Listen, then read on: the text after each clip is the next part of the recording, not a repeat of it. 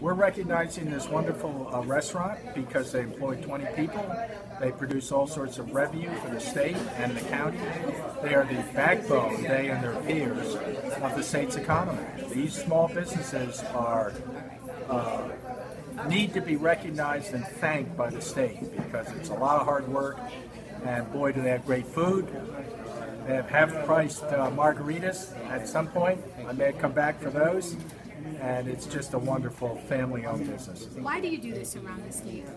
I do it because I'm the chief fiscal officer, and I think it's important that we remind these small businesses how important they are to our economy.